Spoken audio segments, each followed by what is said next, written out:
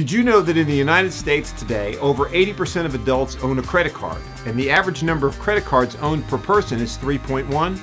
The credit card may be the king of American shopping, but was it actually powerful enough to influence the name of a pro football team? We'll dig into the mystery on this episode of Mascots and Monikers.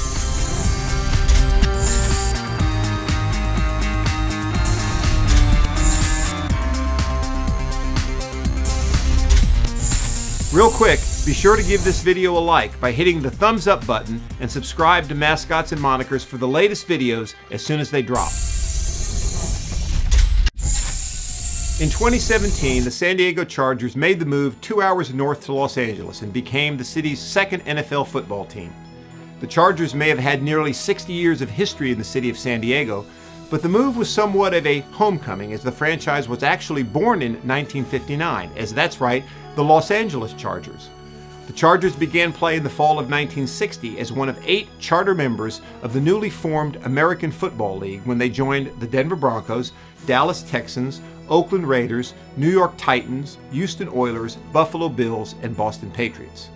It was Dallas Texans owner Lamar Hunt who was most instrumental in forming the league, and when looking to establish an LA franchise, he was recommended to call Barron Hilton, son of Hilton Hotel's founder Conrad Hilton, as the possible new owner. Hilton would agree to start a team, but he of course needed a team name. This is where the story differs a bit depending upon who you ask.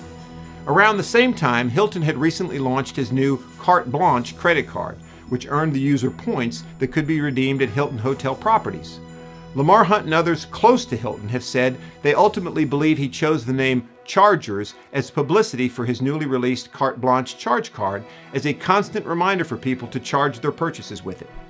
Hilton, however, a Los Angeles native, has publicly stated that he liked the name Chargers because when he would attend Dodger baseball and USC football games, fans would chant "Charge" along with the bugle being sounded as a rallying cry for their teams.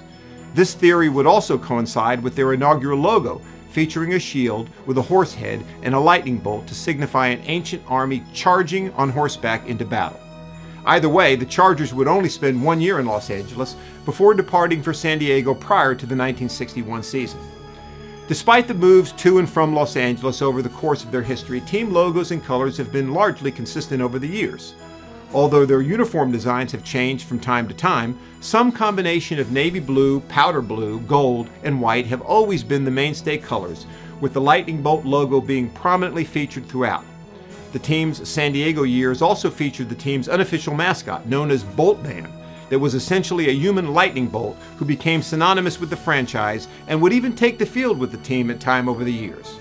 So whether the Chargers' name was the result of a credit card publicity stunt or a rallying cry into battle, one thing fans can count on is that the team will be charging into the new Los Angeles Stadium at Hollywood Park in 2020, with hopefully many more great years in LA to look forward to.